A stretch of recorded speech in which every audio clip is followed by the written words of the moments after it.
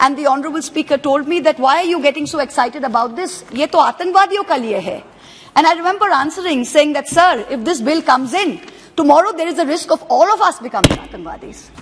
And the UAP has been misused, and today we have a fear that this bill itself may be misused, which is why we are standing up today. Sir, feel disturbed. मैंने क्या कहा था कि इतना क्यों विरोध कर रहे हो? सर वो रिकॉर्ड में है सर, मुझे खत्म आपने बोला कि अध्यक्ष महोदय ने कहा कि आप इतना विरोध क्यों कर रहे हो? ये आपने कहा था कि आप इतना आप कभी भी अध्यक्ष के मामले में बोलते समय मैं आपको फिर कह रहा हूं कि बिना कोई ऑथेंटिक टिप्पणी के लिए आसन के बारे में मत बोला करो। अच्छा, आप देख लीजिएगा रिकॉर्ड, सर है रिकॉर्ड में, आपने कहा था, ठीक है। So what is it that is so dangerous about this bill? This law रखते हुए कैसे बात कर सकते हैं आसन के खिलाफ? record isn't there, it is in the Lok Sabha, in the archives. No, you have to put the record. पहले सदन स्थगित करके record I can show you in the speech. Let me finish. I'll show the speech. मैंने आपको record का copy रखना चाहिए। कभी भी सदन के If it's not in the record, explain. Is it so simple? पहले बोल जाओ फिर एक्सपेंसेस करो, ये कोई तरीका है? लाइव टेलीकास्ट होता है सर, ऐसे नहीं चलता है। देखा है सर, देखा है। अध्यक्ष जी ने विरोध किया क्या? अध्यक्ष जी ने विरोध किया क्या, ये बताओ आप। क्या अध्यक्ष जी ने विरोध किया क्या, ये बताइए। आपकी बात का अध्यक्ष जी ने तो विरोध नहीं किया ना। The honorable speaker sir has already addressed me, Mr. Meghwal. Please, I would advise you, please let me finish. Thank you.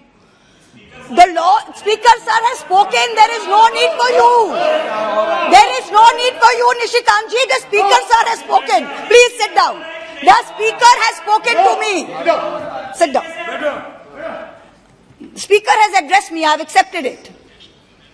This law is being proposed in the absence of any overreaching data protection law, which India so desperately needs today. 5 years ago, we mentioned the data protection law.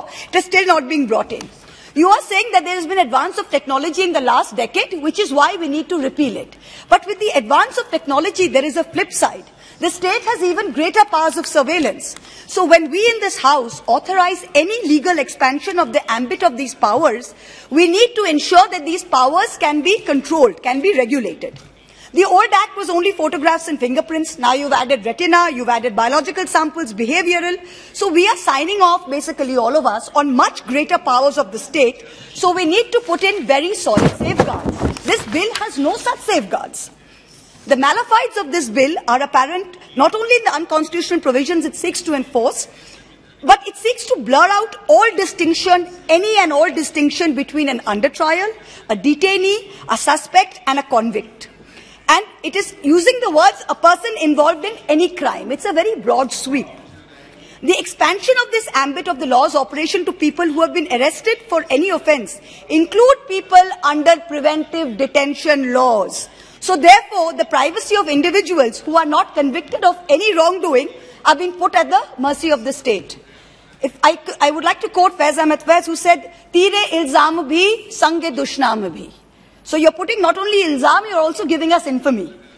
The 1920 law enabled the taking of measurements from convicts sentenced to a prison term of at least 1 year, and anyone arrested on a charge that attracted a prison term of only 1 year, and thirdly, one who has furnished a bond for good behavior. This present bill includes all convicts and anyone arrested under any law or detained even under preventive detention. It is increasing the offences from minimum of 1 year to 7 years imprisonment under Section 3. But as Mr. Tiwari pointed out, the proviso to Section 3 has been very poorly drafted. If it is intended to mean that a person who has been arrested with a connection with an offence punishable with less than 7 years, it is a good thing. However, the use of the word may in that section itself is an escape route, because when you use it with the power of the magistrate to order the taking of measurements, it is nullifying this beneficial aspect of this proviso. So if Section 3 read with Section 5 and the introduction of preventive detention is making this far more draconian than the existing law, I would really request you to look into this.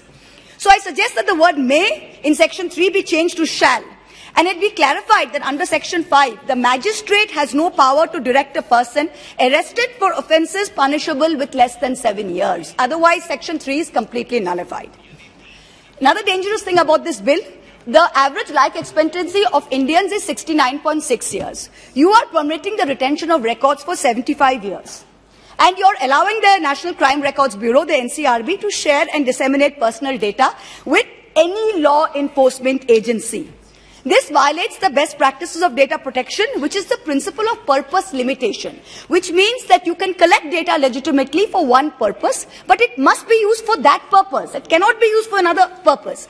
There's a very vague term in this bill. It says investigation and prosecution of crime. So you can have agencies all over the country with no purpose limitation having access to your personal data.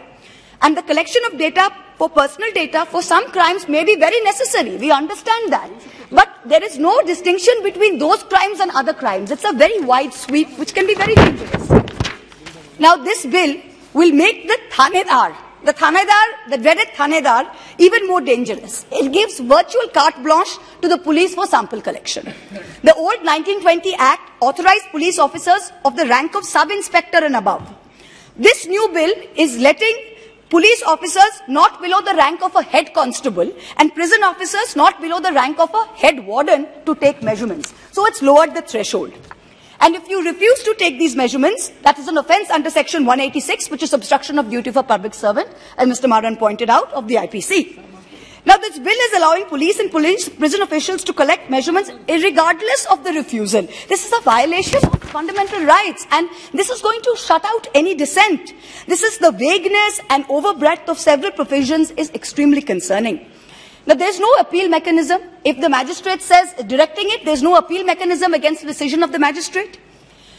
The most dangerous and insidious aspect of this proposed law is the grouping of those booked for preventive detention. So Indian citizens, like all of us sitting here in the opposition, we can be arrested or detained even before the commission of any act of criminality. You may think we will do something, you may think we will say something, and we could be put under preventive detention. So before doing anything, you can take me and I will be grouped with those arrested for serious offences and convicts. So if this bill becomes a law, I mean, we are entering a full-fledged police state. Any opposition will be brutalized into silence. Now, that is something we must safeguard against. The Home Ministry says, trust us. Yes, we would like to trust you, Mr. Home Minister, but even in UAPA, look at its misuse. You brought in this bill, look at its misuse. I was looking at Mr. Kishan Reddy, who was our Minister of State for Home, putting out the numbers.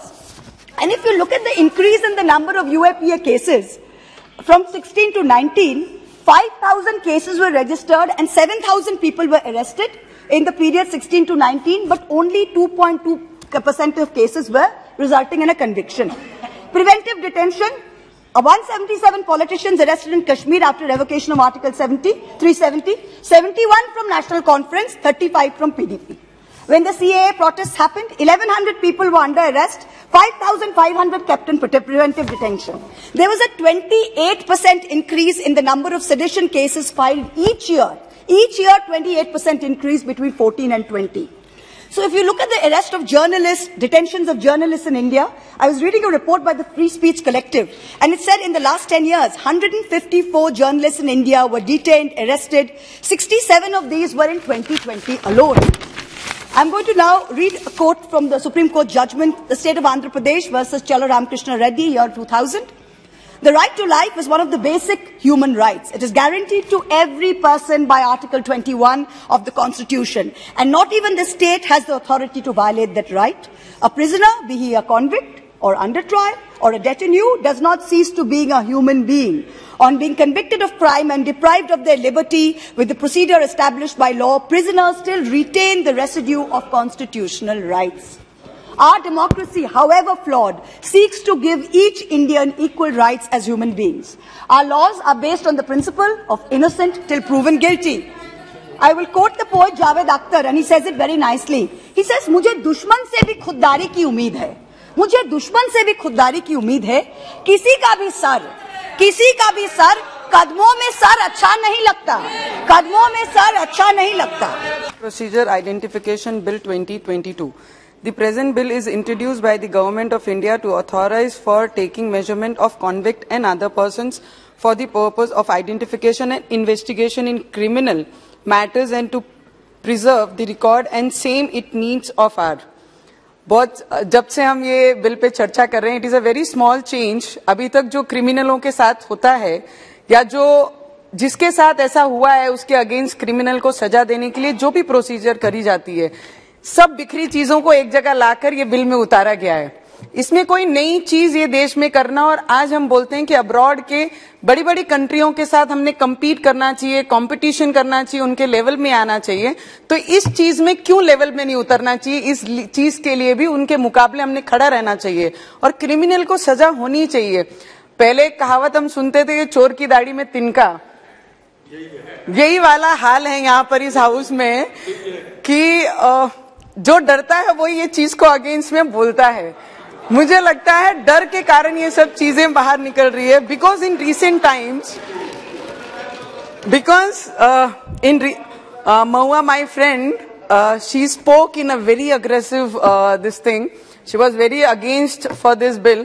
पर मुझे लगता है अगर कुछ चीजें लोगों को न्याय देने के लिए ये देश में अगर काम करना चाहिए, कुछ रिस्ट्रिक्शंस आनी चाहिए, कुछ सख्ताई आनी चाहिए, तो हर नियम और कायदे में ये सख्ताई लानी बहुत जरूरी है।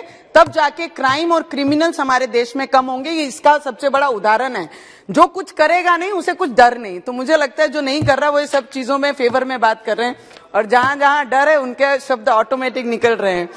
So many accused personally came to be released on bail during pendency of trial of convict. Convict was released on parole or parole, were not tracked out, and they successfully flew away from the clutches of law by changing their visible appearance. They started to live life of another identificant and evades the penalty imposed upon them, evades the expected penalty which is expected to impose upon them. The present bill is advanced step to the legislative intent to decrease the workload of court and investigation agencies. The bill is opposed on the count that it is unconstitutional as if it affects the right to privacy, but the right to privacy is altogether a different thing than the intent act of government. There is no reason to create hangama on this.